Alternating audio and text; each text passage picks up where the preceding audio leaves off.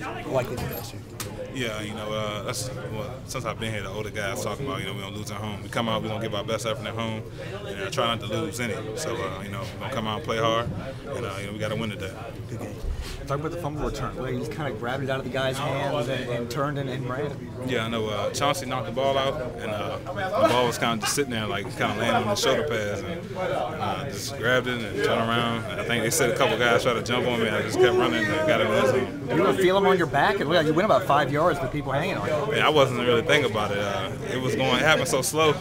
Like I said, just make sure I didn't fumble the ball first and start running and got in there. Being a young guy, a rookie, being able to get a play like that late in the year, I know they always say the cliche is you're not a rookie toward the end of the year, but do you feel like you're kind of getting the feel for the game now and things are coming together? It's starting to slow down a whole lot for me. I'm starting to get a little bit more reps in the game and more reps in practice, so things are coming along a little bit. Still got a lot of improvement to make, but good things are starting to happen for me.